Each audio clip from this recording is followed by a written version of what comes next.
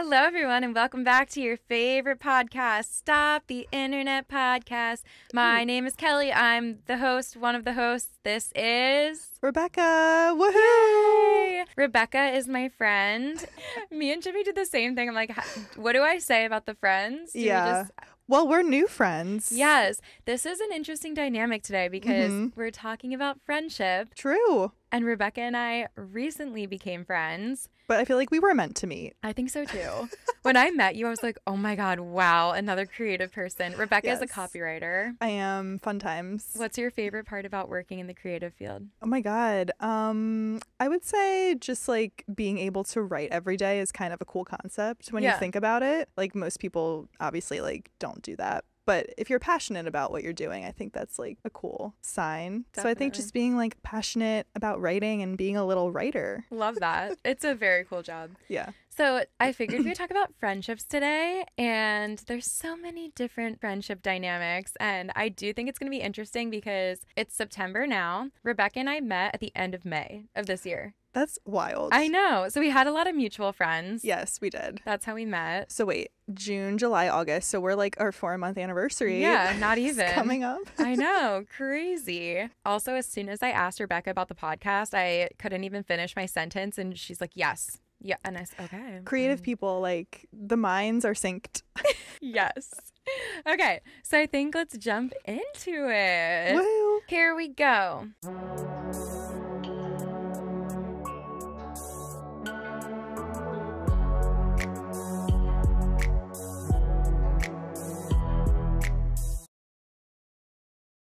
I think my best friend might be obsessed with me. I was like, yeah, that happens to me too. All the time. And even people I'm not friends with.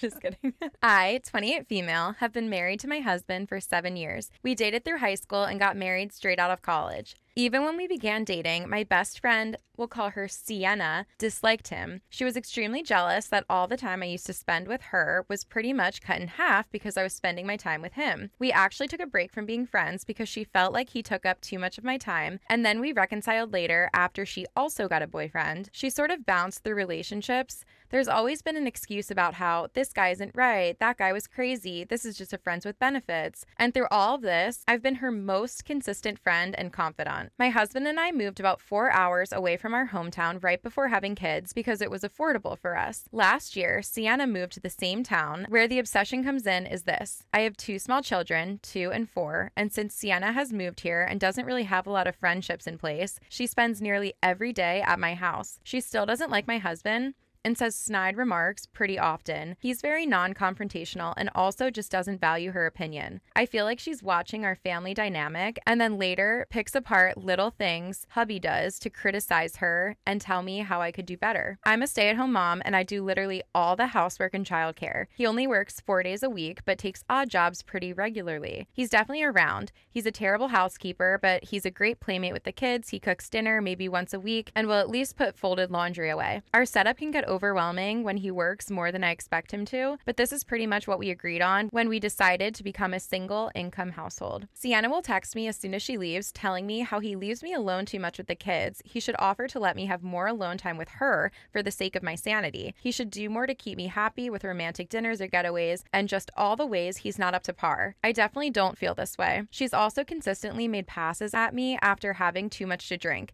Passes that include very lengthy, explicit descriptions of all the things she would do to me if my husband would just let her.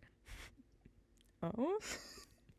The next day, she always swears she doesn't remember saying anything she said before I even approach her, but I don't believe it. In December, my entire family was in isolation. We all got COVID, but at staggered times. So instead of just 10 days, we were quarantined for 20. Then hubby and I got the flu literally the day after our isolation period was over. The flu was worse than COVID. We're both still sort of suffering from brain fog, sniffles, and fatigue. But Sienna texts me or calls me consistently every day asking when hubby is going to let me have company again. We've been eerie about seeing anyone only one at this point because of how hard we all got hit with illnesses this winter, and she works with small children. Now she's taken to sending me pictures of my own children with and without her captions like, let me see my kids, or don't they miss their other parent? This just rubs me the wrong way. Like as if in her mind, she's made us into a family and my husband is the interloper. I find it creepy. My husband shockingly thinks she's just awkwardly trying to show how much she misses hanging out and cares about us, and that I shouldn't take it personally. I feel like Sienna and I need a break from our friendship because I am not comfortable with the direction things have gone in. My first thought is this sounds like a thriller in the making. So like, true. She should lock her doors at night and her children's bedroom doors. It's giving cradle robber vibes.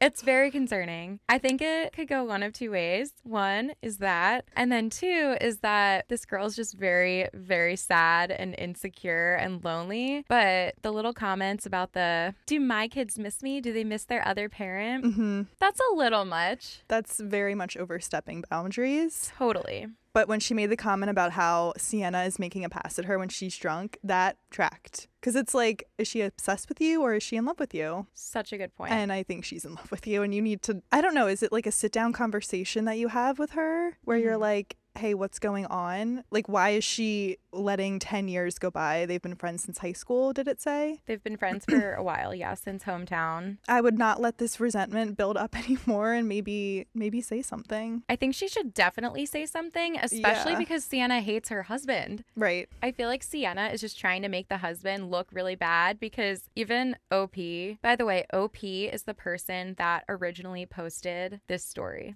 So when we say OP, it's the author of the story. I feel like OP is justifying her relationship with her husband when it seems so normal and healthy. Yes, agreed. She's like, oh, but he does this, this, and this. And like, I'm a stay-at-home mom. It's like, that's fine. Yes. That's what you agreed to. That's all very healthy. Yeah. You don't have to show us how he's a good husband. He's just doing that. Right. I wasn't hearing any red flags regarding the husband, just with the friend. Yeah. And also, I think this is like, it speaks to a larger issue in friendships where if your friend isn't like your partner, do you say something? Do you kind of let it play out? But this is different because they're married. Right. So you kind of have to just like, unless something insane was going on, I really think it's like, if I just don't like this person for my own personal reasons, or like sometimes I've been in situations where you're like, okay, I wouldn't date them, but like my friend is happy. Right. Again, nothing he's doing sounds weird or out of line. I think the girl's just trying to create a false narrative in OP's head to make her think that her husband is doing something wrong when I think she knows that he's not. Mm-hmm. I think you're right. I think she's in love with her.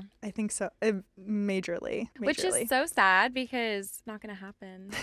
Or at least that's how it seems as of now. Yeah, if you have made passes, take the hint, you know? It's interesting, too, that she claims to not remember when she says those things because she's clearly not ready to talk about it. Oh, she remembers. Yeah, exactly. The more I analyze, I think you're right. I think she's in love with OP and she's too scared to say anything, and that's why she only says things like that when she's drunk so that she can claim not to remember it or whatever. And yeah, she's trying to get rid of the husband. Again, thriller vibes. Like, it's that obsessive part of it that I'm a little bit fixated on, and it's giving me creep vibes. But it's also a friend from high school, so it's like, obviously you're friends with her for a reason, but sometimes I think about that, though. It is obviously you cannot describe a lifelong friendship in a few paragraphs on Reddit. Right. But what does Sienna give you? Yes, that's true. What do you gain from the friendship? Because it seems like she's taking a lot. She's taking her piece. She's a taker. Yeah.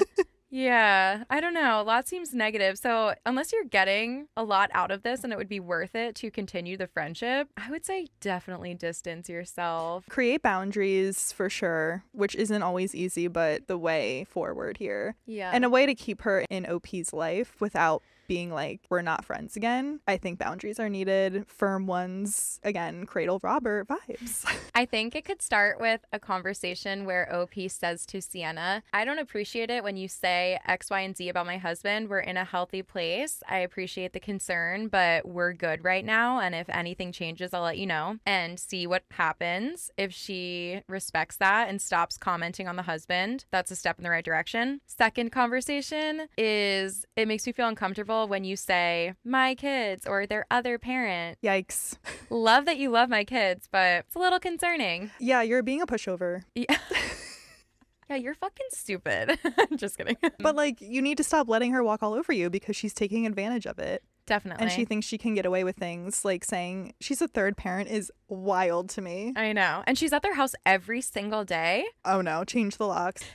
Do something here. Agreed. I think honest communication, tell her that the comments make you uncomfortable and then see if it improves. If it doesn't improve, gotta cut it off because she obviously doesn't respect you, even if she is in love with you. And also, if it's just making you uncomfortable in general and you don't care to continue the friendship, or you won't be that hurt if the friendship ends, just don't hang out with her as much. Yeah, then you've learned that along the way, and that's a valuable lesson in any relationship. Honesty is a pillar of friendship, and like, you can't be honest with her, then that's a sign that this is not a good friendship. Slay. That was so good. Slay. On Jimmy's episode, I kept saying period. And I explained that Jimmy and I had spent the entire weekend together with our friend Kelee, who says that all the time. Rebecca was also there. Yeah, she does.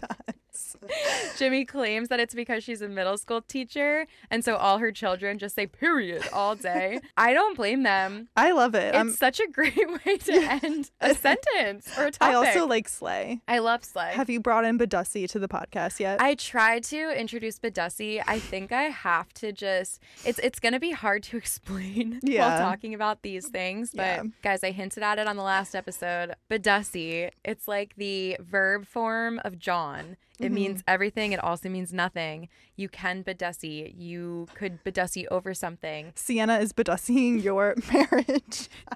Sienna is trying to Badussi your marriage so that she can Badussi you. And so, therefore, you need to Badussi her first. And if that made sense to you, I think we could all be friends. I think that's how we close out that story. Yes. Good luck, OP. I am so excited to hear your take on this one. Oh, no. Should I tell my ex's brother's wife that he was on Tinder? My ex and I had a really bad breakup. He cheated on me and it kind of dragged on. I was never close with his brother's girlfriend, just hung out at gatherings and stuff. Sweet girl. She chased after him while in college as he was being a fuck boy. Anyways, my ex and I broke up in 2021. A couple months ago, I matched with my ex's brother. I swiped right out of curiosity and we ended up matching and he immediately unmatched me. I thought he and his longtime girlfriend broke up, so I didn't think much of it until a few weeks after that. I see wedding photos of them. I was cheated on by my ex. Their father is a continuous cheater on their stepmom, and now the other brother. I don't know whether I should tell her to save her some heartache or just stay out of it and let her figure it out. I'd most likely do it anonymously because I don't want to be associated with that mess. I also have screenshots of his Tinder profile. Any advice? Don't say anything. Yeah, that's how I feel. Really? Because it's your ex's brother. It's not your current boyfriend's brother. And even then, you're making something that's not your problem. I feel the opposite.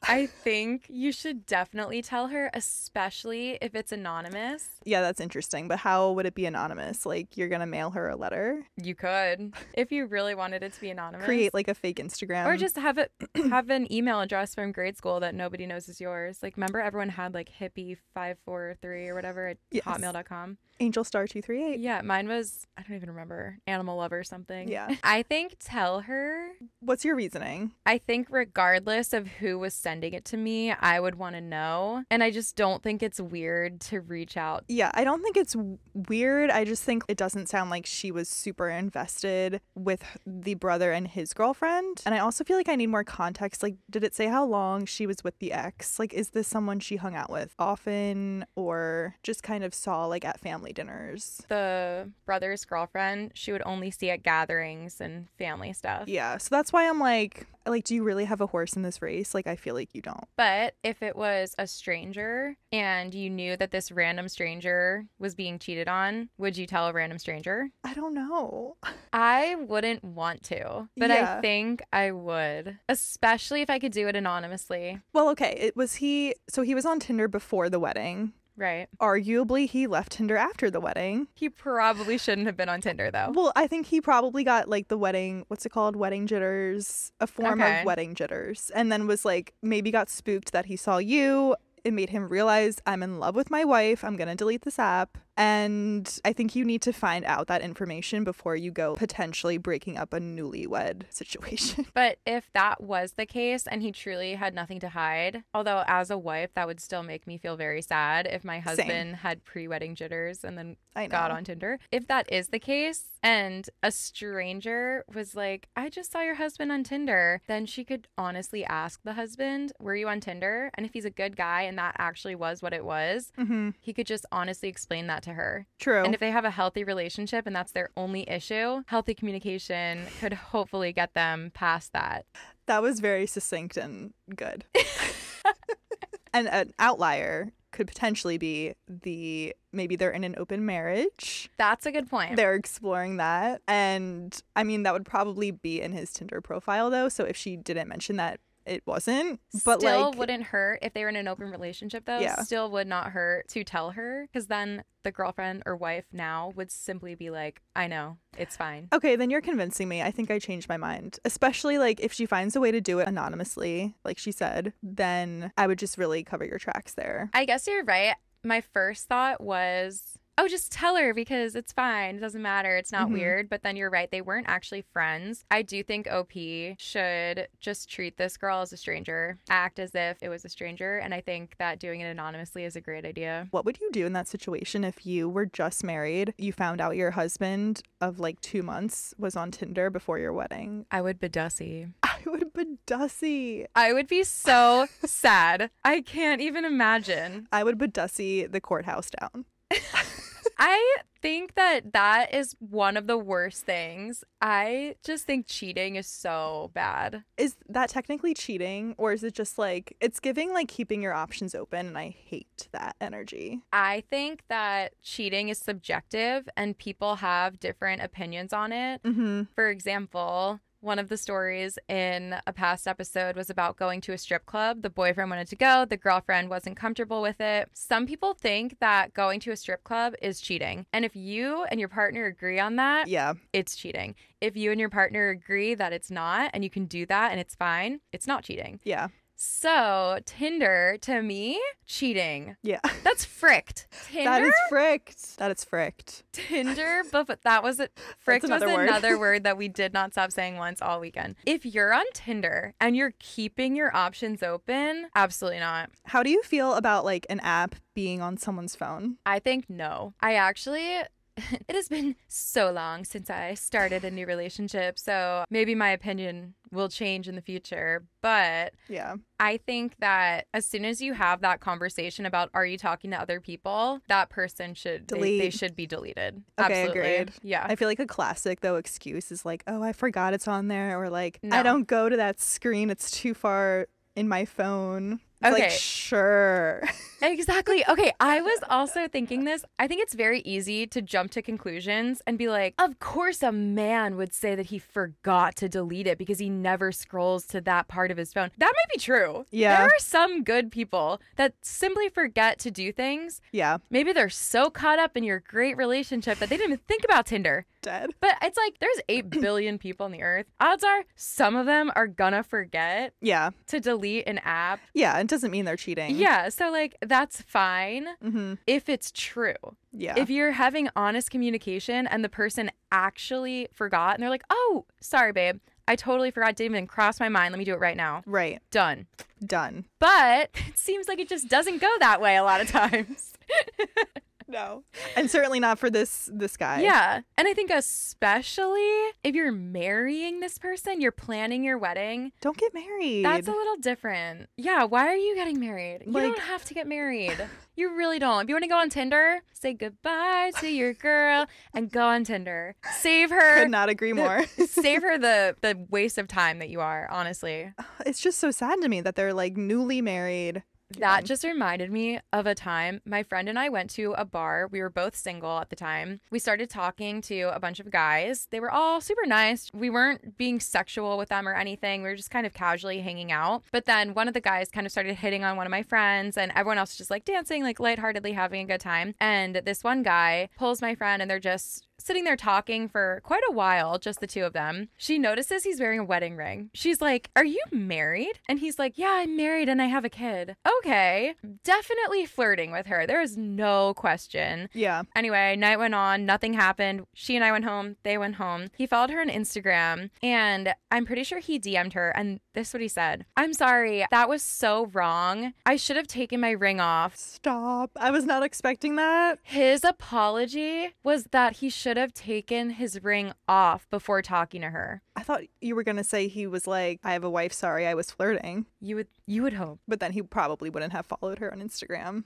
Yeah. Some people shouldn't be married. No, exactly. It was shocking. So I just imagine if that was my husband, after talking to a girl at a bar, he thought that the mistake that he made was not taking off his ring. Right. That's not the fact that he was just flirting with women. Exactly. Crazy. And there are probably a lot of men like that out there. Which is scary. I'm never getting married. No.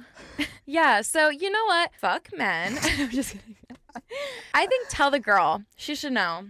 Okay, I would want to know. I'm on your side now. For women everywhere. Period. The slay. The next two stories are unhealthy friendships and big yikes. Yeah. Exactly. Okay. What does it mean when your friends constantly make fun of you? I am part of a friend group with awesome people, but there's one issue. They keep making fun of me. It's not even like lighthearted jokes that occur once or twice. It's constant jokes. My friends like to make fun of me by calling me lesbian or telling me to shut up or by mocking me. I don't know if this is normal in a friend group or if this is something I shouldn't brush off. I don't know if I should just suck it up and deal with it or if I should stand my ground. Today was the worst. My friend called me a bad name and I didn't know what to say. Everyone laughed, but I just stayed silent and I didn't speak. I'm scared to say anything because I think my friends would call me sensitive. Oh, please. Is that the end? Yeah. Okay, I have a lot of thoughts. First of all, that is not normal. No. That made me really sad that OP had to ask if that was normal because friends should build you up and support you. And my biggest pet peeve, well, one of them, is when people are mean to you or like say something to you and then you react in a negative way and they're like, "You're being sensitive." I cannot stand it. The gaslighting of it all. It's literally triggering. Insane. Because I'm a sensitive person. So Which is fine. It is okay to be sensitive. Yeah, and I can recognize when I'm being overly sensitive in a situation, sure. This does not sound like that at all. What did they say? They were calling OP dumb? What's the word she used at the beginning? She said they'll tell OP to shut up and mock her. Yeah, like friends mocking you is that's bizarre behavior. I feel like going back to the first post that we discussed, a little tough love is needed here. You cannot let them walk all over you and you can't be a pushover. Stand your ground. This is not normal. Get new friends. Agreed. XOXO. I think they're not your friends. They are not. Surprise. Yes, friends, keyword here. They are not your friends. No. They're your enemies. Yeah, they're your enemies. Kill them. I'm just kidding. Sorry. Cut that out.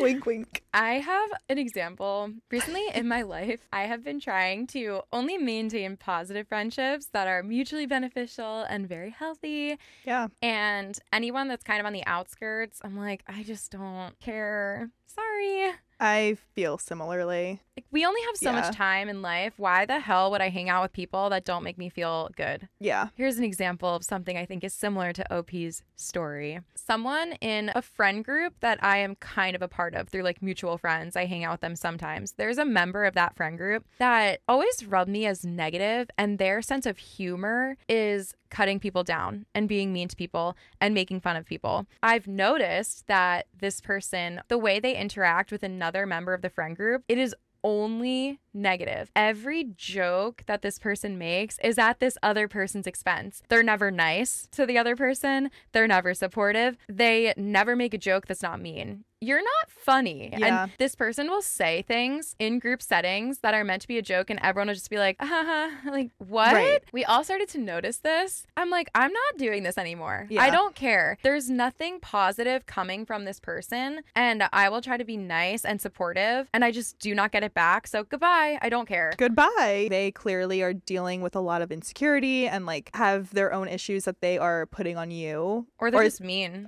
Yeah. Just a bad person. I'm always trying to like complicate it, and sometimes they're just mean. Yeah. I feel bad not giving people like the benefit of the doubt, but some people do just suck. Yeah, some people do just suck. They just don't have the capacity to be a good person or a good friend. Yeah. And when you're 15 and 16, like you're not going to know all of those things. Yeah. To a certain extent, as an adult, like absolutely not. I would never put up with that. Yeah, totally. And OP, you should not either. Yeah, exactly. Exactly. And then actually, I kind of want to compare the friendship that I just mentioned where there was just zero positivity coming from it and it was all negativity. Yeah. I have wonderful best friends that will rip me a new one if I do something embarrassing, or they will rip me apart sometimes. Right. But 95% of the time, it's healthy. We're building each other up. We're rooting for each other. So yeah, obviously your friends are going to mess with you. For sure. That's fine. 95% of the time, or 90% of the time, it should be filled with positivity. And that will make it clear when they do mess with you or make jokes about you, it will be clear that they are jokes. Yeah. They don't mean these things. Yeah, there's a difference between that and being like mean-spirited. Totally. And just hitting someone where it hurts is like, that's an evil person. Yeah. Like, evil. So I think that when you separate yourself from these people, I don't think you'll miss them. No. Yeah, find new friends, which is like hard, but I believe in you, OP. But Dusty, the yoga studio, down. Facts. Okay. On the same wavelength, discovered my roommate and friend talk shit about me behind my back. What to do from here? I'm a university student staying at the dorms for summer term. I'm pretty close with my roommate. Let's call her A. Our friend group all live in our building, and one friend in particular, let's call her B, is particularly close with A. I'm also planning on living in a dorm with B next semester. Within the past 2 weeks, I've caught on to the vibe that B has been distant whenever I talk to her. She doesn't make eye contact during our conversations, doesn't smile or laugh like she does with other members of the friend group, and never initiates with me. All of this is different from the very recent past. I tried to brush it aside, but eventually was in a very bad headspace last night, and I asked her if she hated me, in which she replied she was just tired and didn't. Later yesterday night, I had a panic attack and got paranoid in the middle of a bad high. I asked my roommate if she knew anything about friend B hating me, but she convinced me that there was no way it was true. Flash forward to tonight. I had reassured myself that maybe this was all in my head, but the chance came up where A's phone was unlocked. I originally just wanted to stop a TikTok audio that was playing, but ended up snooping their text messages. I discovered they have been purposely excluding me from plans. Apparently, B thinks I've been bad at respecting boundaries, and A thinks my personality just emulates friends around me. They have even planned to meet when I'm not around just to avoid seeing me because I'm annoying. I genuinely thought they cared for me as friends, so this came as a total shock. I feel so guilty now and plan to do a lot of reflection just based on my behavior of invading my roommate's privacy and what I can improve on from the texts. The problem is, I still feel so immensely hurt and betrayed. I had no idea they despised me to such an extent, especially since I tend to spend time with friends outside of our group a lot too. I trusted them to show a more vulnerable side of me. It hurts too that my roommate A would lie to me when she has also been talking behind my back. In the past, I've had issues with bullying where people have isolated me, so I'm starting to think maybe this is a me issue instead of pinning the blame on them.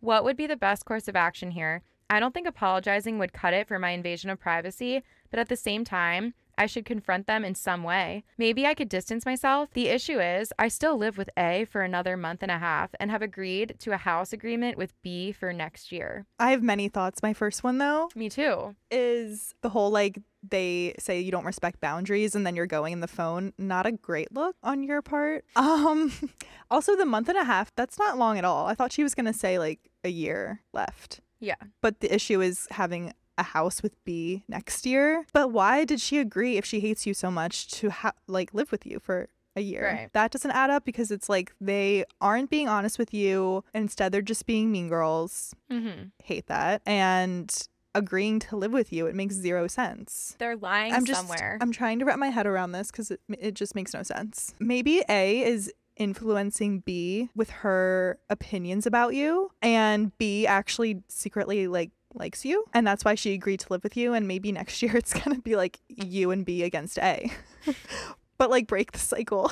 Yeah. Something similar to this happened to me in college where I became friends with this friend group and then I brought other girls into it and I'd be like, come hang out with us, please. And they would be like, oh, we don't like those guys. Like, we're just not going to go. My roommate and I would always try to convince them. We'd be like, guys, please just come, just come. Finally, they started coming and hanging out with us. And they were like, wait, I love these people. These girls just overnight decided that they did not like me, which is fine. Not everyone has to like, yes. Oh. Not everyone has to like you. If they just didn't like my personality, that's fine. I've met people that I'm like, you know, I respect you. I don't want to be your best friend. Yeah. You just don't get along with everyone. If they just simply did not like me and didn't want to be my friend, fine. One of them specifically would tell people that I was mean to her. And I'm like, okay. Right. I'm not. I am not mean to you. Yeah. If you just don't like me, that's one thing. Mm-hmm. But I am not mean to you. If you think I'm annoying, valid. But I feel like that this is a very similar situation. I just knew they would talk shit on me. One of them would tell me, oh yeah, she doesn't like you. She talks shit on you when you're not here. I'm like, okay, awesome. Cool. Sick. So I separated myself from them. I never confronted her. The girl was just a bitch. She just was not a nice person. And I tried to be her friend at the beginning of college, freshman year. Tried to make an effort with her. Saw who she truly was. A shit talker. Someone that lied to your face, pretended to be your friend, and then had ulterior motives behind your back. People are just like that. People are just like that. We all know that girl. It sucks that I wasted my time with her. And you know what? I did live with her. Dead. I also agreed to live with this girl before our friendship kind of dissipated. Right. It really wasn't that bad. Yeah. You don't have to be best friends with your roommates. Agreed. We were nice to each other's faces. I never trusted her. I just didn't make an effort with her. She continued to talk shit on me. I just don't care. And then did not live with her after that year. We went our separate ways and I never talked to her again. And I just truly don't care about it anymore. Your life. Yeah. I made new friends that make me feel happy, that do not talk shit about me behind my back. They don't exclude me. Yeah. And I never think about her. So I think that's what OP has to do with these girls. It's just not worth it. And it might make you feel sad. It's almost like ending a toxic relationship when you end a friendship, because when you end it, you're going to think back to all the good times and you're going to be like, wait, but they were a good friend because of X, Y, and Z. Yeah. They truly were not a good friend. This girl, B, does not sound like a good friend. Or A. They both sound like shitty friends. They do. And yeah, sure. You looking at their text messages was not the best your finest thing. moment, but you were at a point where you were at a breaking point. What else were you going to do to find out the truth? They were lying to you. It's almost like meant to be that you read the text messages. So don't even feel bad about it. Just say that the universe showed you the text messages so that you could learn the truth and get the fuck out of there. Get out of there, except you're living with B. And so that's like an obstacle. People have roommates that they're not that they don't with, like. Though. That's true. I think OP has to get to a place where she acts like she doesn't care, like how you were describing in your situation, because there's a good chance A and B, the code names are so funny. I know. A and B probably pick up on the fact that you care what they think of you. And I think the sooner you get to a place where you have like bad bitch energy, find new friends that lift you up and move on from these toxic girlies. Yeah. I think that if they think you're annoying, you guys just aren't meant to be friends. Your personalities just don't vibe. So I would not confront them at all. I would just go do your own thing, distance yourself peacefully, be amicable with them, be nice to their face. That's not you being fake. It's just you trying to create a healthy environment. Right. No drama. Yeah. You don't have to try to be their friend, but you should try to make other friends, spend your time elsewhere, and then move out of this dorm in a month and a half. And when you move in with B, ask her on day one, is there anything that I can do for you to make living together more positive? That's a good idea. Yeah. And if she has an answer that's reasonable, I say go for it and continue to foster your other friendships. That's actually a good point too, because college, like now that I'm thinking of the context of this, is like the place to meet people and make friends. So you're not in a situation where it's going to be hard to meet people. Like join clubs, go to parties. I made a lot of my friends through my major and classes. Yeah. You have to make an effort, but college is, you're like handed friendships left and right. And you just got to like soak them in. That's so such a that good point. you don't care as much about these little opinions. Yeah. Because also like them finding you annoying, I feel like it's something you can't really fix. Like everyone's definition of annoying is different. And there are people, I'm sure people have found me extremely annoying. And like I've found people annoying who like other where people would disagree. Exactly. It's like we all have our threshold. Yeah.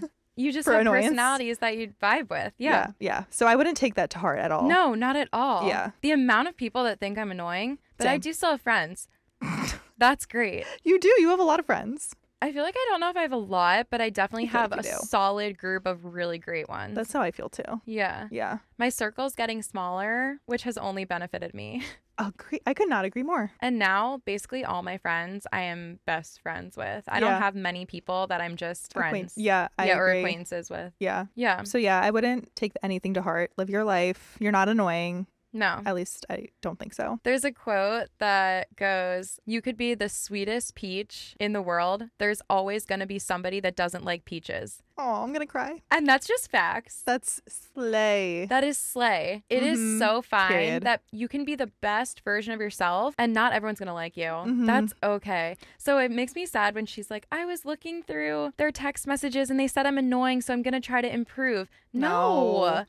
Unless they said, this is something she did to me that hurt me. Maybe you could say, oh, well, I didn't mean to hurt her. So how can I change my actions to reflect that in the future? Maybe. In that case. But if it's simply just they don't like your personality, it's fine. No, but not everyone's gonna. I've said it 25 times. It's fine if people don't like you. There are a million people that will like you. Go find them. Couldn't have said it better myself. Period. And like that's a lesson that you can learn a hard way or an easy way, and I almost feel like learning it the hard way is like better. Like Wait, that you're not for everyone. Oh yeah. You know, and you're learning it in college again, where like you'll find so many friends. Yeah. And I think one more thing, if you can think back on your relationship with them and genuinely look at it and ask yourself, do you feel proud of how you interacted with them? And if you could start your friendship over, would you do anything differently? And if the answer is no, then say thank you and move on. Thank you. Good night. Yeah. If there's some things that you would have done differently, that's fine too. Acknowledge them and do those things differently in your next friendship. Yeah. But you shouldn't have regrets. Everything's a learning experience. I look back at that girl that I met freshman year. Is there anything that I would have done differently? The only thing I would have done differently is separate myself from her sooner. Yeah. I would not have changed the way I treated her. I know that I tried to be a good friend to her. I tried to be welcoming to her into my friend group. Yeah. I tried to include her in everything that I did. I don't think that you need to improve yourself just because someone doesn't like you. Yeah, agreed. So, do you? Yeah, do you? I could keep going about this, but I won't. I feel like we said it. Totally. This one's on a different wavelength. My friends asked me to be a sperm donor, and I have no idea what to do. Like the title says, my friends have decided to become parents and asked me if I would be willing to be a sperm donor. They told me that my involvement was up to me. Ideally, I would be around for the kid in some capacity, especially if the child had questions, but they made clear those boundaries are up to me. I have no concerns about their ability to raise children, since they already raised 2, and their dedication to being parents is absolute. I also have no concerns about any legal issues. We have a solid relationship, and they are in significantly better financial shape than I am. They are ready. I'm 33 and have been single for about 4 years now. I had a near-death experience on my 33rd birthday, and partially as a result of that, I am in the midst of some very big positive life changes that are really overdue. My last relationship ended badly, and since then I have had a lot of trouble forming romantic attachments. My ex was vehemently opposed to having kids, so I decided back then that having kids wasn't going to be a part of my life. I have a lot of trouble imagining a future for myself where having kids happens right now as a result. I've thought about how being a sperm donor might affect my future relationships, and I think anyone who would hold a thing like that against me is someone I probably wouldn't want to be with anyway. I'm of 2 minds. One part of me has 0 qualms and is leaning towards saying yes. The other part of me is worried about all the unknowns. How will I feel? How will it be like when the kid is old enough to ask these sorts of questions? When it comes down to it, they're having a child regardless. This is a huge compliment and a huge honor. I have some more questions for them that I've been writing down, but I know I can't think of everything. What sorts of questions are important in this situation? Am I overthinking this, considering they told me the boundaries were up to me? I've been very scattered processing all of this and trying to think about what each future looks like. Okay. Well, I feel like you're in like a best case scenario situation. Yeah. Like I thought you were going to say something that was weird about the couple or your friendship with them, but it sounds like your dilemma is simply a personal one, I guess. Yeah. I would do it. Yeah. I feel like he kind of like through this explanation answered his own question, and it kind of just sounds like he's looking for validation, but his mind is already kind of made up, is what I was getting. You mentioned all of the green flags in the situation and how the boundaries are up to you. They're a great couple. You have no qualms. Like, I feel like you answered your own query. I think this is an interesting question. My friends and I were talking about this recently. Would you feel comfortable donating your eggs or your sperm to a friend, like someone that you're going to see all the time? This situation seems more healthy. The parents are saying that the boundaries are up to the donor about how much he wants to be in their life. I feel like selling your eggs was always something that people said in high school and college. They'd be like, oh, just sell your eggs for money. It's like, well, it's not that simple. People were saying that in high school and college. People didn't say that to you? No. Oh my God. I remember exactly who it was and what classroom it was in. In high school, a girl in my grade said that. She's like, yeah, I'm going to sell my eggs and you can get $30,000 and I'm going to pay for college with it. And I was like, did she do it? I don't know. Probably not. Yeah, probably I was not. like, that's genius. Yeah. Then I looked into it and I was like, oh, it's not that simple. Well, yeah, that's true. I guess I'm not like considering how once the kid is born and grows up, like you may grow attached to them. Yeah. And start to kind of wish things were different, especially now that I'm thinking about this a little bit more deeply. He had a prior relationship who didn't want kids. Yeah. So as part of you hoping that you're going to replicate like a father, son or daughter relationship with this kid, but you have to remember it's not yours. Exactly. I feel like that's the hard part because what if you want to keep it? And obviously legally you can't. It's not yours, but that would fuck you up, I think. And then it would ruin the friendship and like you think things are going to be fine now with this couple and your friendship with them, but that's a very real possibility and it happens all the time. And what if once you see this kid and you know it came partially from you, you have opinions on how you think they should raise the child and you have no right to give an opinion? Yeah. That's so hard. That's really hard, especially knowing it all goes back to the fact that you are very close to this couple. It's not like you donate and that's done. You never have to see them, talk to them. Like they're going to be part of your life, the kid and the couple. It's interesting because if you were a sperm donor or an egg donor just at a random sperm bank, they would just take your stuff and leave. And it's possible it would never even get used. I'm pretty sure. Do you still get paid? Yeah. Because I think that they have it in the bank. And then if you want to go to the bank, they'll show you the qualities of each person that it came from. Yes, you're right. Yeah. Okay. So they'll show you the medical history of the person that donated the sperm or the egg. That kind of thing. And their eye color, their hair color, height. Yeah. It's like shopping for kids. I know. Maybe it's possible that you don't have to do that, but you can. Yeah. I would have to do, like, I don't know too much about this, I feel like, in general. But, like, this reminds me very, very loosely of Teen Mom, season 1 or 2. Did you watch Teen Mom? I don't know. I don't think so. The couple that had the open adoption. And it was an issue because the mom wanted to see the kid. Yeah. Like, there were just a lot of issues there. And it's obviously different, but like it's in the similar arena. Yeah. You know, yeah, like you could think, I just want to see this kid from a distance. They'll only know what they want to know as they get older, but you could very much feel differently once the child is here. What if you resent your friends forever? And then if you said, you know, you've decided you're not having your own kids, I don't know. I feel like it's like hitting a little too close to home for you. Yeah. And I would make a pros and cons list. Yeah. Like I'd also take it old school. Yeah.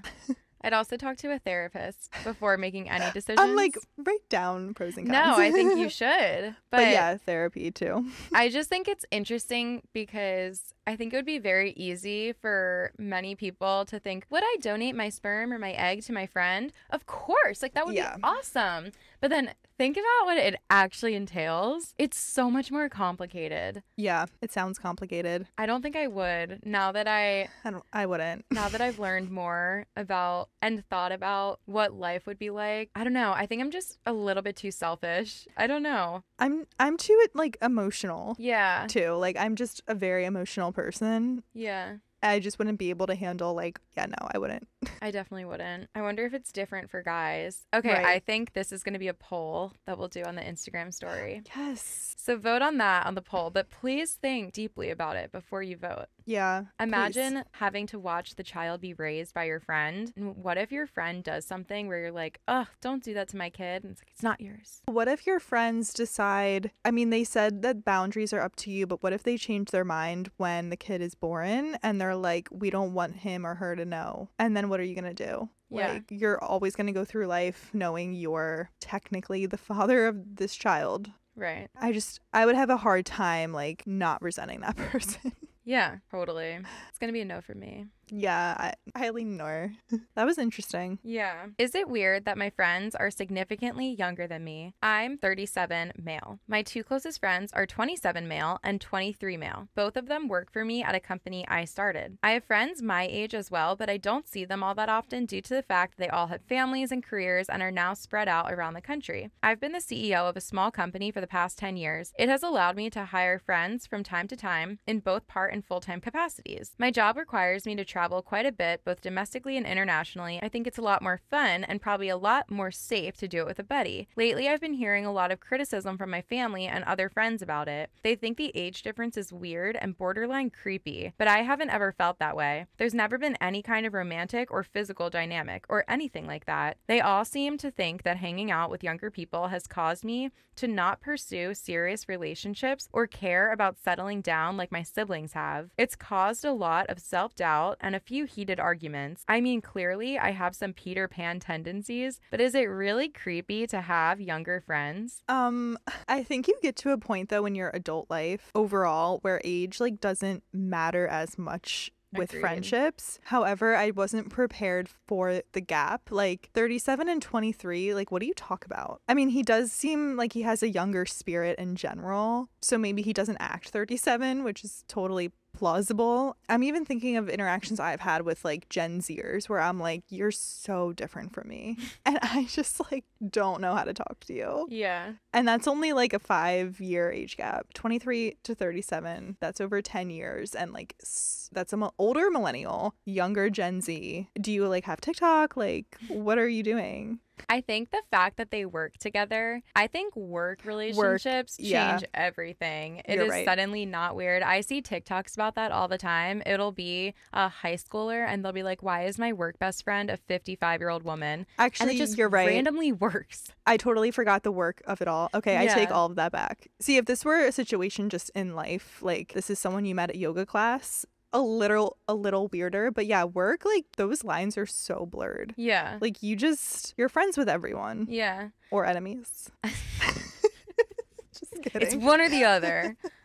I actually don't think that it's that weird as long as everyone is a consenting adult or it's just healthy. 37 is definitely way different than 23. And I think you did say something about maybe they don't act like a 37-year-old. I feel like that is his problem, or he doesn't see it as a problem, but his family and friends think it's a problem because they are saying that hanging out with these younger people is deterring him from settling down. But not everyone has to settle down just because Agreed. they're 37. It's giving projection. Yeah. Where's the projector screen? It's giving judgmental family. Yeah, it is.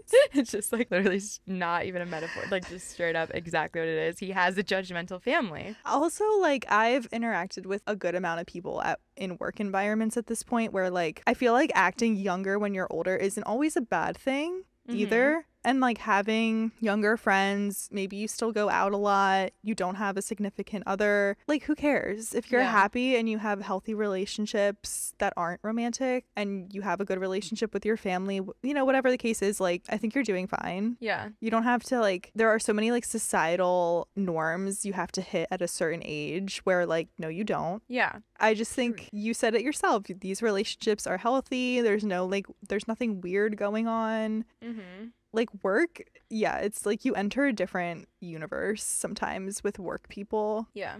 Where age is just not a factor. Agreed. I think there's absolutely nothing weird about this, especially because he said that it's not creepy. It is healthy. It's nothing romantic at all. It's literally they're just friends. And that's so normal. I feel bad that his family is being so judgmental. That is sad to me too. Because Yeah. also like at work, you really have to find your people in order to just like make it to 5 p.m. sometimes. Yeah. If you don't have those like close friendships at work, it can be a really like, I mean, you work more than you'd see family or hang out with friends or do anything else. Like America, woohoo. Yeah. So it's like you have to find those people that you click with, and who cares if they're 15 years, well, a little less than that, 12 years like younger than you. Right out of college, one of my colleagues was 10 years older than me, and we traveled together for work many times, and we became such good friends. And we were 10 years apart. Yeah. I was, 22 or 23 graduating college, and I'm still friends with her. Yeah.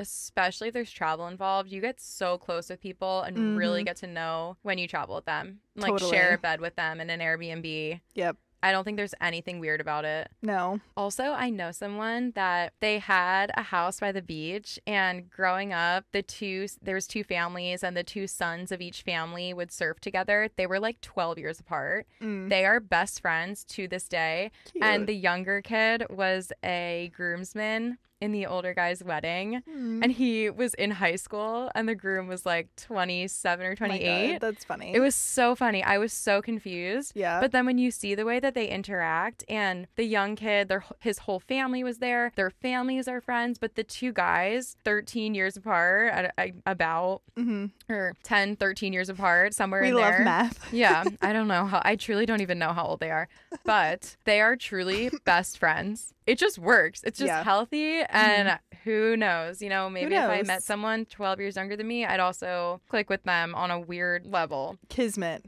Yeah. Yeah. Sometimes it'd be like that. Yeah. And screw others for judging. Agreed. Human connection is like, not to get so deep, but it's like, it's so important, and it's what we're all here for. So if you found that with a 23-year-old, like. So true. So true. Go off, OP. OP. I hope OP is doing well. I hope he gets over his judgmental family. And I hope if he wants love that he finds it. Yeah.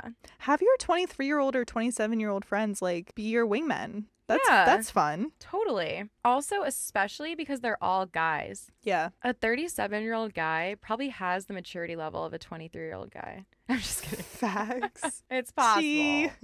Yeah, just subtract like 10 years. Yeah. So. Well, that would mean the 23 would be 13. Well, you know what? But honestly, that's also true. True. I say continue the friendships, don't be weird, and bedussy your parents.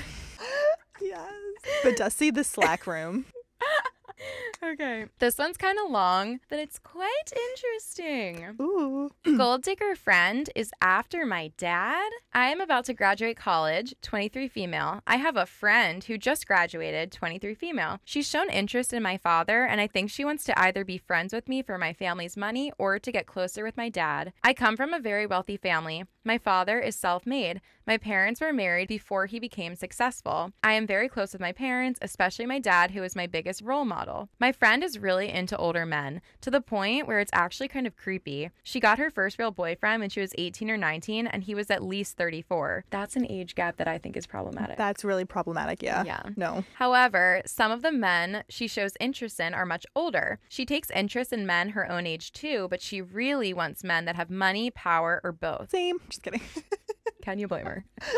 She's definitely a gold digger and would put up with a relationship without love if she knew she was going to get money and gifts out of it. Story time. In the spring, we were both 22 at the time. I had VIP equivalent tickets for an event. My whole family goes along with our family friends, and they allow me to bring some friends too. My parents provided hotel rooms for me and my friends since they knew we were all college students and couldn't afford it. And my mom made special food for our family and friends. I had some friends back out last minute, so I asked this girl if she wanted to come. I'd only known her for a few weeks, but she seemed fun and friendly. She said yes. By the end of the event, I was actually a bit humiliated. She kept flirting with one of the cops that was on duty at the event. He was in his later 50s, so it was a little creepy. At first, we were trying to get her to get away because we could tell he was just trying to do his job. After her persistence for a while, he realized she was interested in him. At first, they were only a little flirty, and honestly, it was weird, but I figured it wasn't really my business. However, it got to the point where we would get worried because she would disappear for long periods at a time and wouldn't tell anyone where she was going, which seemed unsafe. We realized she kept going back to the cop. Later on, as my family and friends are waiting to leave, she won't stop talking to the cop. My whole family and all my friends are waiting in a group about 15 feet from where she is standing with the cop. I have to walk over to her and repeatedly try and give her the hint that it's time to come with us. She ignores me.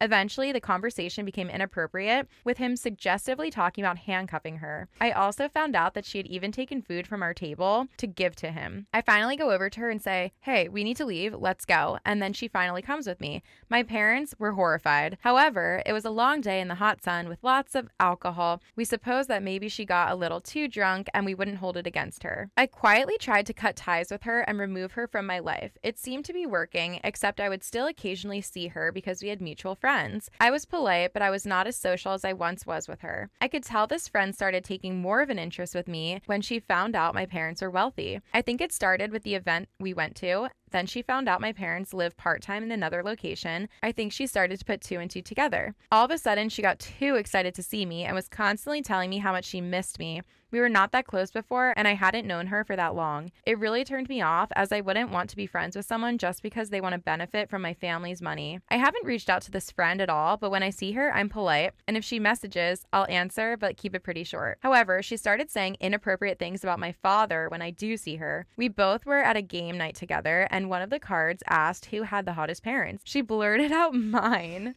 Savage. She blurted out mine and talked about how pretty my mom was, but said some things about my dad in a weird, trying to be sexy voice. I thought it was weird, but I shrugged it off, assuming she was just messing around. However, since then, she keeps bringing up my dad. She'll call him by his first name when she's talking about him and say it in a suggested voice, like, "Ooh, Richard."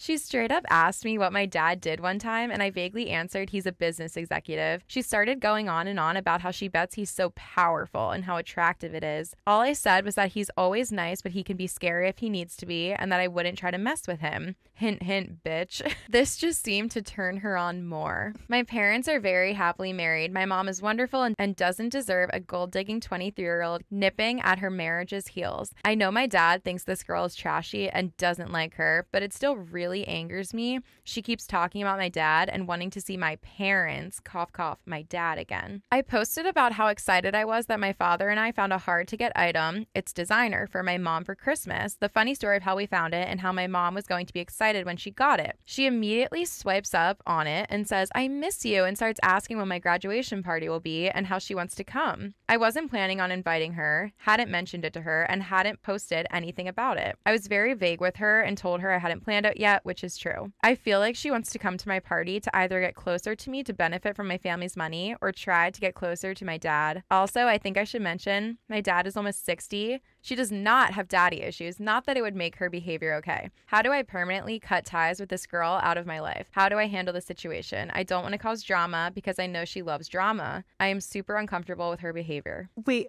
how did she come to the conclusion that this girl didn't have daddy issues again? Because I feel like she definitely does. That was the first thing I was going to say. I feel like the sentence about daddy issues, it's funny that OP's like, she doesn't have them. Although it wouldn't justify her behavior. It's like, well, no, it wouldn't. But it wouldn't, but she has them. She probably does. Yeah. She clearly has them. Yeah. Yeah, she definitely has daddy issues. Or would this be considered a fetish? You're only into old men? I feel like that's not the correct word. You just have a type, I guess. Yeah, I don't know. Men over 60. Yeah. I think there's a very simple solution to this problem. Just don't be her friend.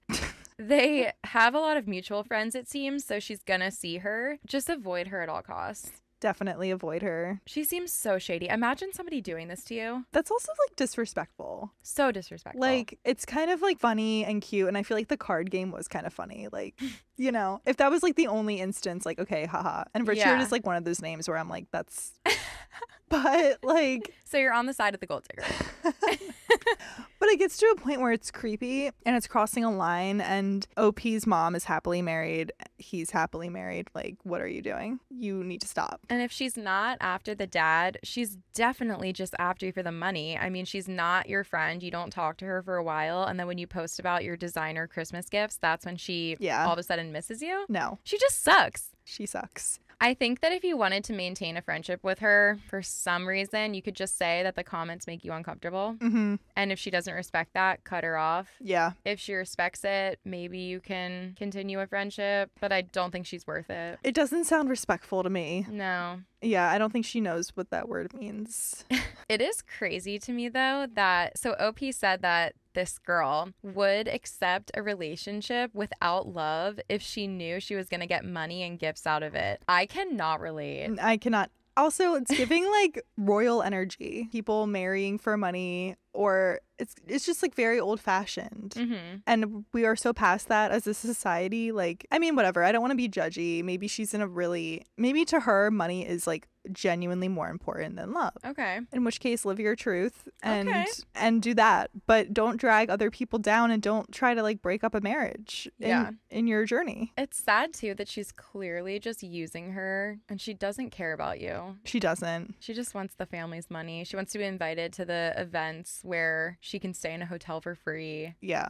And go to the VIP section or whatever. Which, like, don't we all? But, like, have some tact. I think, though, that sometimes when things like this happen, people forget that you just simply do not have to be friends with everyone. Yeah. It's so easy. It almost seems like OP is too nice to just cut her off. There can be people that you have mutual friends with that you can be nice to, give them a smile and coexist, say hi. Yeah. You don't have to be fake to them, but you don't have to be their friend. No. And I think this is a good example. You can feel who your true friends are, and I think you can feel that this girl is not your friend. Yeah. It's time to cut the cord.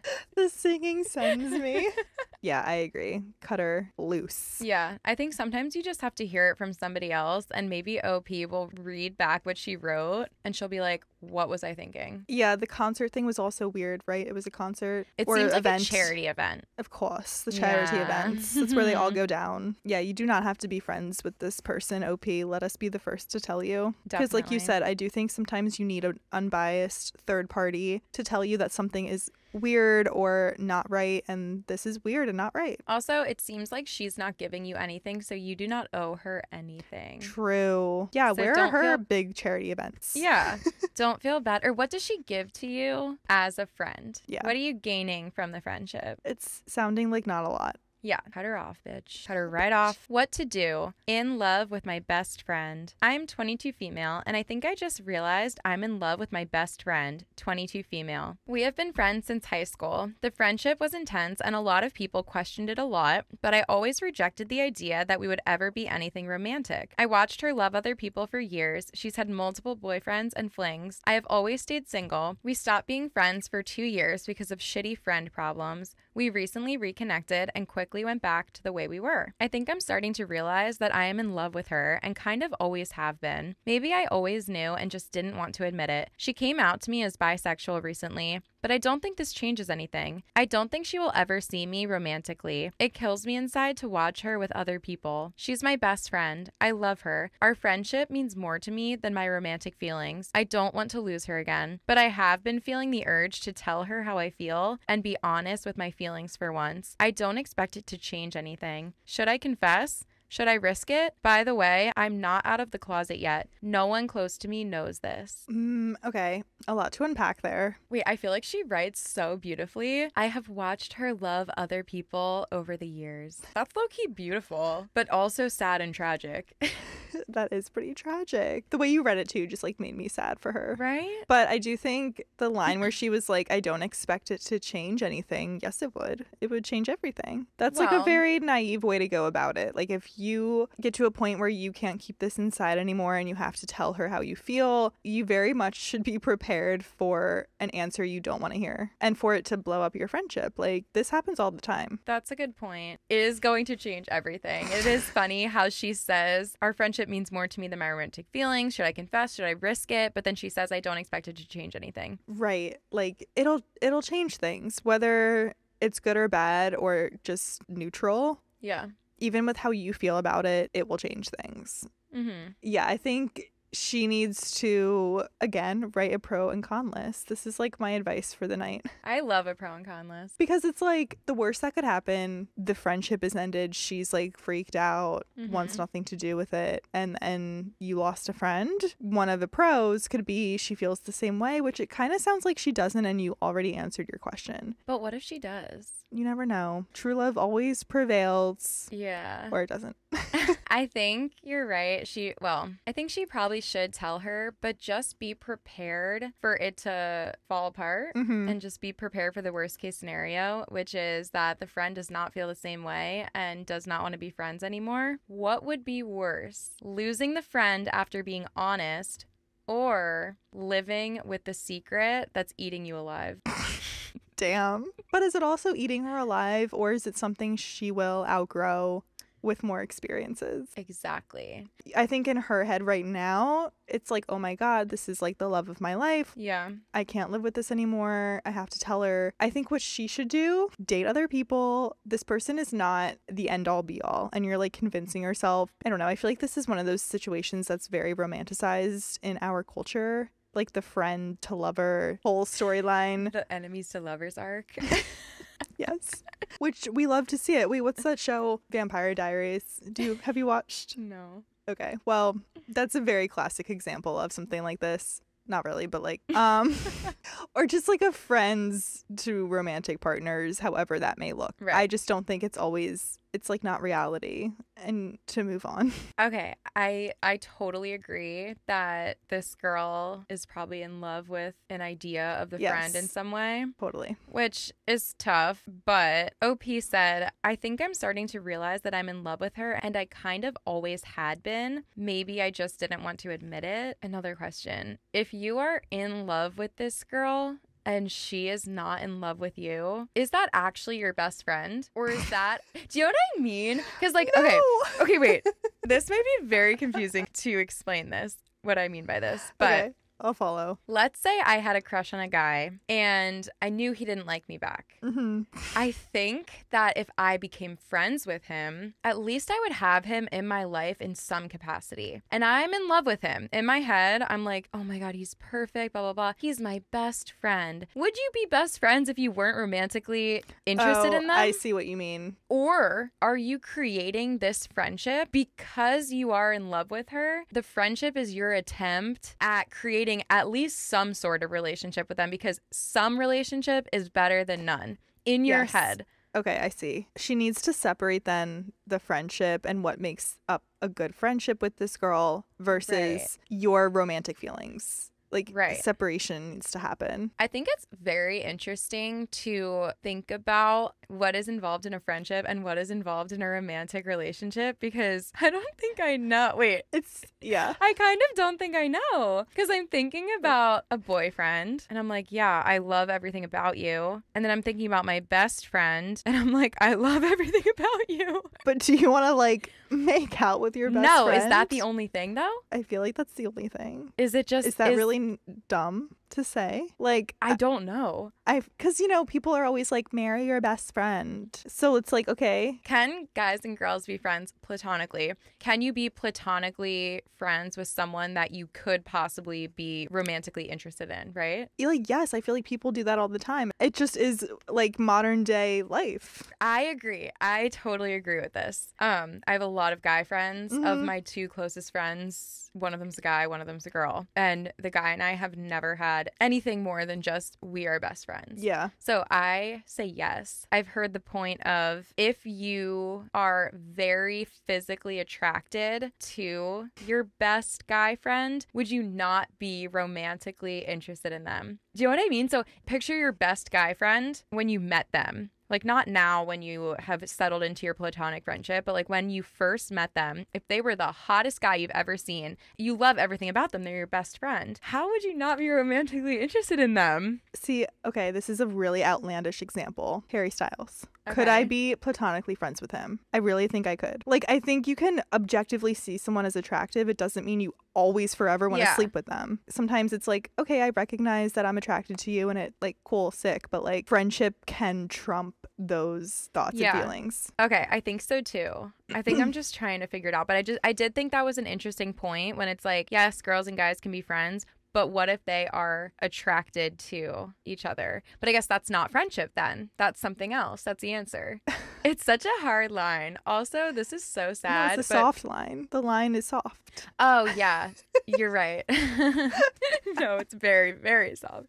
There's no line. The line is basically invisible. It kind of is, though. Also, last year, I met a few of like friends of friends, guys, and one of them was saying that anytime a guy is friends with a girl, he doesn't actually care to be friends with her. In his mind, he's like, when will she sleep with me? I just don't think that's true. How old is this person? 21? He was our age. Okay. So And I was like 21 in the head. Sure, like 14 in I was going to say in dog years. Oh, what's the difference? Just kidding. I was like, I can think of my friend group. We are best of friends. Mm-hmm. None of them, I promise, none of them want me in any way. Yeah.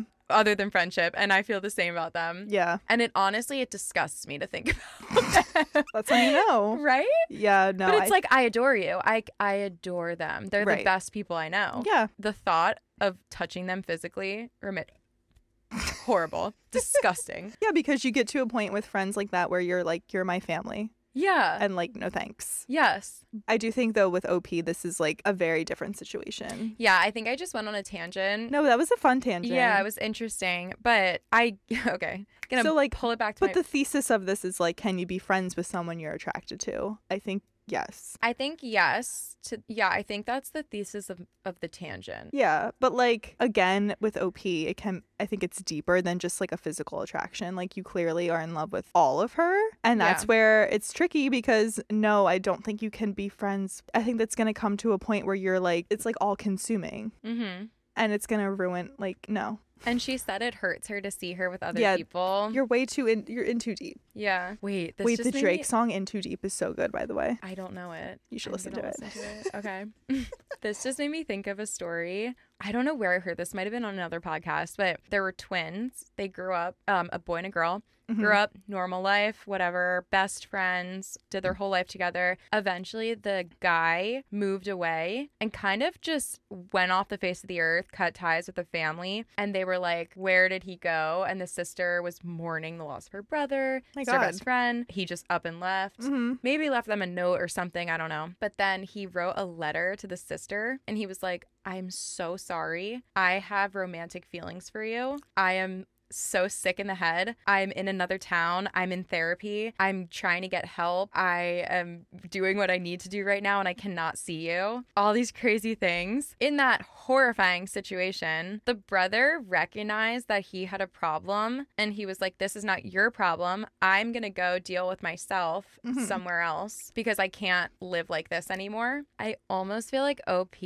has to do the same thing. Yeah. She has to be honest, first of all, and say, hey, I know this might not be reciprocated, but I have to tell you the truth. I have romantic feelings for you. Do you feel the same way? If the friend says yes, queen, go off. Queen. If the friend says no, OP, I think, would be in her right to say, I totally understand. I, for my own mental health, just need to distance myself from you for a while just to get over these feelings and get past it. It's hard for me currently to watch you with other people. So I'm going to go on my own path for a bit, heal from this, get over it, and then maybe we can reconnect in the future. Kind of like what the brother did. I agree, except in reverse. Like, I think she should go on her own path first before telling the friend. But what if the friend feels the same way? But from her post, I'm really not getting that vibe. But you really don't know. I know. I don't know. I'm being cynical. Yeah. I think it wouldn't hurt to ask because you need to be honest with your friend about why you're distancing yourself anyway, if you have a very healthy relationship. Yeah, you're right. She can't really do that without being obvious, I feel like. Yeah. So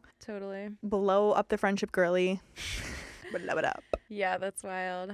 I hope she's also in love with you, though. And if not, I hope you find inner peace. Yes, totally. Not to repeat exactly what I just said, but I kind of think you're not actually friends with her in a way. No, it's yeah. Like, she's not really your best friend. You're just using this friendship to justify staying in her life in some capacity. And it's getting to the point where it's not enough. Damn, that was deep. That was good. I feel like that's the truth. I feel like that's the truth. Yeah. Yeah. So tell her. The truth will out. And then, yeah, get out of there, I think, if the feelings aren't reciprocated. Yeah, get out of Dodge. One more wholesome one. Well, the story itself is not wholesome, but I know what we're going to say about it will be. Woo. Okay. All my friends do is drink. So I love my friends, and I've been close with some of them for around 10 years, but all they ever do is drink, and I'm over it. I'm an adventurous person, and I always want to do new things, go to new places, but all they look forward to on weekends is getting together and blacking out. I'm tired of spending money and energy doing this. I also have MS, so I want to start living as healthy as I can, and they're aware of this. But every time I tell them I'm not going to drink, it's always a big deal. They never want to do do other things that I suggest unless they can drink there. I know I'm growing out of some of my friends, but I honestly don't know how to make more where I live. I've tried Bumble BFF and it hasn't worked well for me. There are no online groups to meet up with people or anything like that in my area. Making friends as an adult is rough, lol. Plus, I just went through a big breakup a couple months ago, so being alone is also rough. I'm at a loss for what to do. That made me really sad. And this is a topic I get like passionate about severely. The drinking thing or like drugs. It's all related. I was talking about this with a friend this summer, saying how like I hate when you're at a party or just any social environment and like people are really like pushing their agenda on you. But I hate like feeling pressured. I just feel like she didn't say how old she was, did she? No. So maybe she's younger, but either way, like I don't know, like you're 26, I'm 27. Like can we all just like do what we want to do?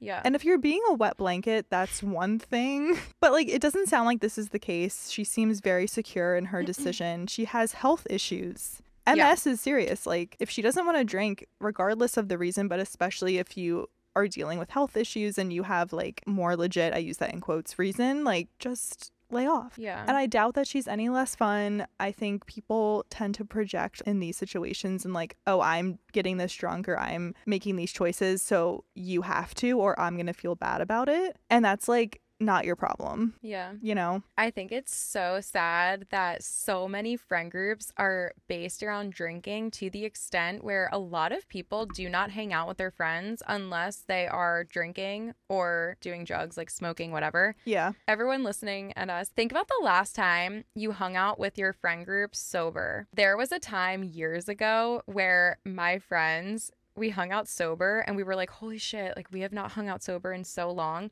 And now we do way more often. It's one thing if it's natural, like if you go out with people and it's always like a dinner plan, a happy hour, that's one thing. But like if it always has to be like rage, like we're getting drunk kind of drinking and like I can't engage with you otherwise, then that's a severe problem. Yeah, I think so too. And yeah, I'm like, what are you trying to make up for? Does your personality suck? I think, yeah, people are just boring and they don't want to do stuff that doesn't involve drinking. I think I hang out with friends now a lot without drinking and it's so fun. Yeah. Doing activities. And a lot of my friends we've been talking about recently making a list of things that we can do that don't involve alcohol. And I'm excited to do them all. Yeah. And it's possible, but it's obviously hard when your friend group of years and years doesn't want to do the things that you're now interested in. So I think you have to make new friends. And you can. It's 100% so hard, but it's possible. It is hard, but I think in my experience recently, especially since I moved out of my parents' house, I thought it was going to be a lot harder than it was to meet new people, and it really happened so organically. Yeah. I also think I got a little lucky with that, just based on location and like friends of friends. Like that's how we met. And this girl, like if all of her friends suck, like I don't know how you meet friends of friends who don't suck in that situation. Yeah. One more thought about the fact that you tried to stop drinking and they didn't support that. I used to know someone who decided to stop drinking, and he said that when he would say that to his friends would be like, oh, like why? Come on, don't be a pussy, just like have a beer, blah, blah, blah. That's not a good friend. No. If you want to say, I don't want to drink tonight, your friend should be like, oh, cool. I now have a friend that doesn't drink, and when he decided to stop drinking, it takes a while to get into the habit of not like handing your friend a drink, but it is so simple. Do you want to drink? And if they say no, or if they say no, I don't drink, everyone I hang out with now would be like, do you want a soda? Like, or like, do you want a water? Like, leave them alone. I cannot imagine hanging out with people that would try to make you feel bad about not drinking. Yeah. Like, of course, there's times where if everyone's drinking and everyone's having fun, like, like last weekend, I was like, I'm tired. And everyone's like, same. You got to take a shot. But if I truly said, guys, I'm not drinking tonight. Yeah. I'll still go out and have fun. Yep. I'll I've hang had so out. many nights like that. Yeah. I know my friends aren't going to be like, don't be a pussy. Like, just drink. Like, yeah. There's like a line there. Like, I feel like you were saying like last weekend, everyone was doing Jello shots like out the wazoo, and like it was like funny to a certain extent. It's like, oh come on, like do one. Yeah. But I feel like you can tell when someone is clearly like checked out Yeah. and tapped out and just like wants to like be done. Yeah. Agreed. I don't have friends that would ever like force me necessarily. It's always like people who are like ancillary figures in your life. Totally. I'm just like, first of all, like you don't know me like that. And second of all, why is it a problem? Exactly. I just don't get why people get so bothered by others not participating to the level that they are. Especially with drinking. Yes. This would be one thing if you were doing a very healthy activity and someone continued to refuse to do anything healthy. But drinking, alcohol's the only drug that you have to explain why you don't do it. Yeah. Whereas every other drug, you kind of have to explain why you do it. Weed, you mean? Or just in general? Yeah. So if you don't drink, somebody would be like, oh, why don't you Oh, drink? I get but what if you mean. you don't do drugs, no one's going to be like, why don't you do cocaine? Or And alcohol's arguably worse. And not worse, but it's like on the same level as a lot of drugs. So Yeah. I don't understand that either. But again, it's coming from a place, I think, of feeling insecure Yeah. about their own choices, Mm-hmm. making it your problem. So true. And it's just not it's always the people too who are like so secure in their decision to not participate. And it's like, no, I'm good. Like I'll have a Diet Coke and like live my life and still be fun, participate, show up. But like somehow it's always a problem for someone. Yeah, it's so true. I remember one time when some high school friends of mine, we all went to college. We all came back for Christmas or whatever holidays. And one of the guys was like, oh, I started dating this girl. And I was like, oh, that's awesome. Like, let me see a picture. What's she like? I remember he said, she doesn't drink. She's still so fun though. She is the life of the party, like even without alcohol. I was like, you could have just ended with, she doesn't drink. Nothing weird about that. No. You didn't even have to tell me that. Right. Like, why does it have to be a whole thing? Yeah. It's funny because my goal with this prompt was not even to highlight how drinking culture is kind of absurd, but it is. It's absurd. In high school, I had a friend who just like never, I didn't drink in high school, but like even through college, like she didn't drink. And when she turned 21, she went out, but like again, like has chosen to just like be sober. Yeah. And I feel like that's also something people can't take and accept is like, Yeah. I'm choosing not to do things not for any reason. It's just I don't want to do them. Yeah. And people have a really hard time with that. So true. And it's something I've dealt with not with alcohol, but just I don't know, just like let people like make their own choices. Like you're making a choice and I'm not judging you. Don't judge me for making the weirder choice. Or the less conventional choice. Yeah, completely agree. Yeah. That's such a good point. Let people live. Another point in the story, though, is the idea of making friends as an adult, which is so hard. But I do feel like I have made friends recently. So I wanted to share a few tips about how I've made friends and also hear about how you have. Yeah. Rebecca and I became friends through mutual friends. Like you said, when your friends are shitty, the people they know might be shitty too. Yeah. I mean, maybe not. Yeah. But I wouldn't bank on that. Right. We have a list of tips. I made a list. Something that I've experienced so much in the past 4 years is shifting my friend group from people that I would hang out with them and then I would go home and I would have anxiety. And I think, oh my God, did I talk too much? I'm so loud. I need to stop. I need to relax. Like, stop showing so much energy. Stop yelling about the things you're excited about. No. I'm a loud person. Nothing wrong with it. No. You don't have to like it. You also don't have to hang out with me. Yep. The people that like it will hang out with me. Yeah. And that's great. So I've just realized that you just do not need to continue friendships with people that don't make you feel good. Yep. So I've been putting a lot of energy into removing people from my life and giving more energy to people that make me feel good. Yeah. So some of the ways that I have met people, or I would suggest trying these things to meet people, one of them, join an adult sports league. There are so many, and you can join as a single player, and then you just get put on a baseball team or a basketball team. Yeah. And it's a healthy activity.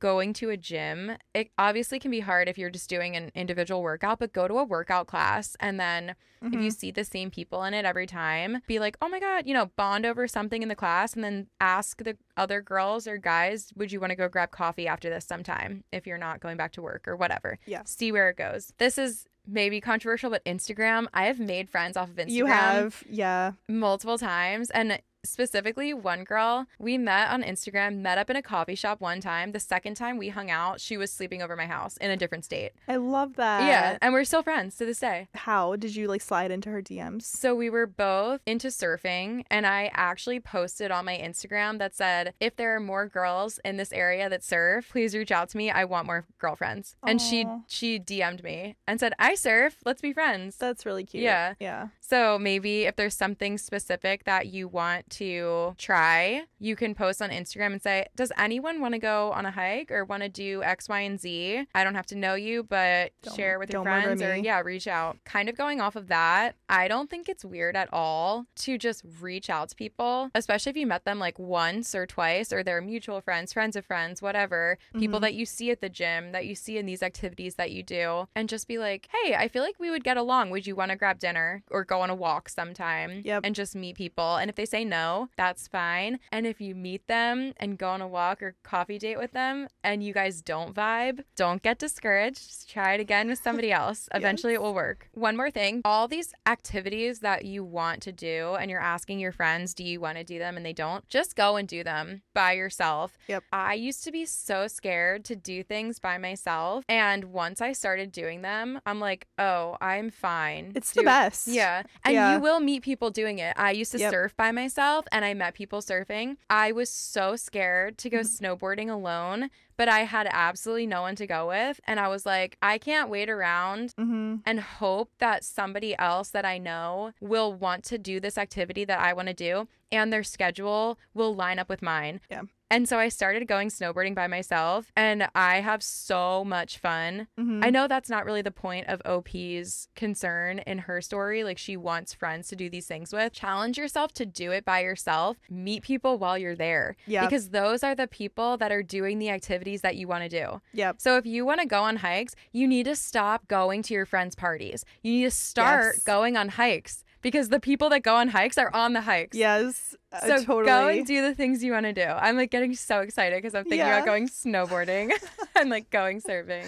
No, I love that advice. I think it's also like the more you work on yourself, do your own thing, create your own life, make your own hobbies, people will naturally come to you almost. That is so true. And it sounds fake, but it's true. Like it's happened to me. And you just got to focus on yourself. The energy that you have focusing on these friends who are like making you drink and like not really your friends, put that energy towards finding those people and like doing those things that make you happy because they are out there. And you just gotta like put yourself out there. It's really hard. It doesn't always feel like easy or natural, but I think the payoff is a lot greater than these people. I mean, anything is greater than these people, it sounds like. Wait, that was so sweet how you said the payoff of doing these hard things is going to be greater than what you're doing now. And it's so true. Like, invest in yourself. Yeah. Because, like, I feel like a lot of these things, too, are kind of expensive or, like, workout classes. Like, I feel like to make friends at these things, you have to go consistently. But okay, that's a good point. I don't know. Like, I think it's an investment in yourself, in your circle. And there are things that you can do that are free. Oh, yeah. Like going and playing basketball at a park, it's free. Going on a hike is free. And I know a lot of the things that I'm saying are physical activities that not everyone can do. Yeah. So I understand that. I think the same thing is true. There are things that you can do that are free that you can get involved in. I'm sure your township has events at the community center. Yeah, you can volunteer, meet people that way. There are so many things that you can get involved in. Go on Facebook and look up events happening in my area. Go alone and start talking to people. It's going to be so scary to go alone, but the second time there's an event, now you're going to have people to go with. Exactly. I think in these situations, you're always in your head and you think everyone's looking at like the weird girl who's by herself. No one cares. No one cares. Everyone is too focused on themselves. No one is thinking that. And also, if you are feeling awkward, you'll never see those people again, probably. You never have to. Yeah. If you don't want to. If you don't want to. So if you have a bad experience, go home, sleep it off, and then try again. So true. So true. Now I'm just advocating for doing things alone. Going off of what Rebecca said, when you do the things that you want to do, that's when you live your best life and people will see that and feel your energy and be drawn to you.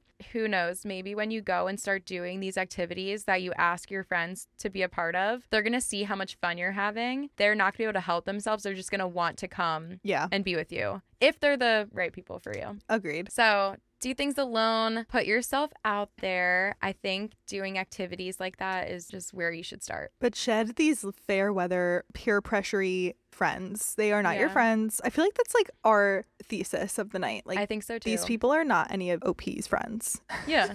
No, it's so true. I don't want to just repeat what you just said, but I think people use this word friend and then they show the evidence. It's like, that's not a friend. That's not what a friend would do. No. That's what an acquaintance who doesn't give a shit about you would do. Yeah. Also, one more wholesome piece of advice that I've already said 37 times. You don't owe anyone anything. If people are not making you feel good, cut them off.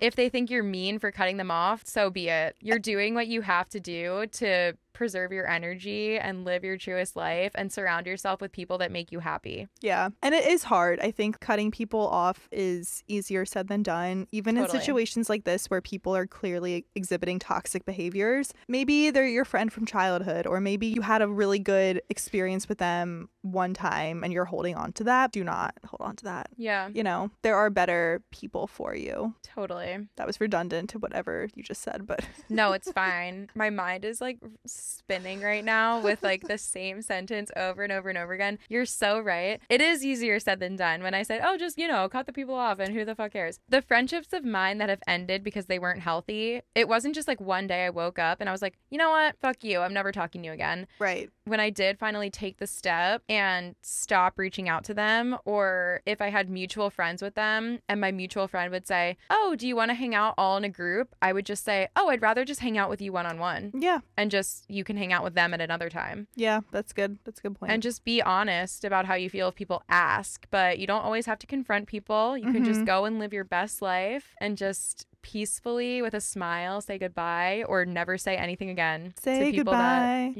To people that don't treat you well.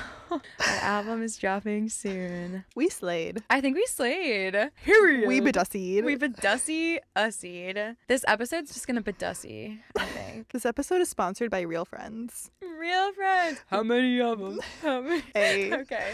You guys, thank you so much for listening to our podcast. This was so much fun. This was so fun. I think it was so successful, especially first time. Okay. Is this my calling? I think so.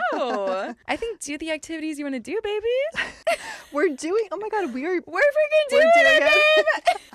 I love We're this not for okay. us. No, we're not. I feel like I'm just like so stoked right now. Like I just want to like go make friends or go say something to my friends. I think I just want to go give advice now. I know. To like everyone I see. We kind of did slay though. I hope this advice was good advice. And I hope it reaches the OPs. Yeah. Or I hope there's other people that are in situations like that. And sometimes it just takes somebody else saying something that's so simple. Yep. For you to be like, oh yeah, why did I think that? Yep. I'm like stuck on the roommate one just because that was so obvious to me. I know. Thank you so much for listening to our podcast. Rebecca will be back soon. I hope.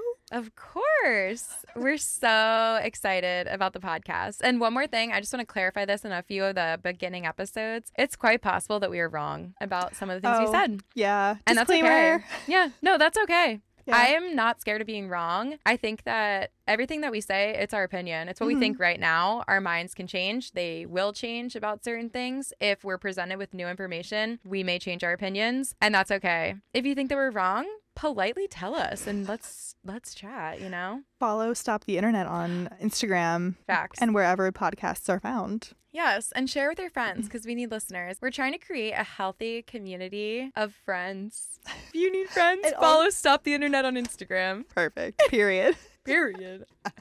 Okay. Shall we end it? Yeah. Okay. Well, thanks again. Thanks. For listening to our podcast. Love ya. And we'll see you in the next one. Bye. Toodles.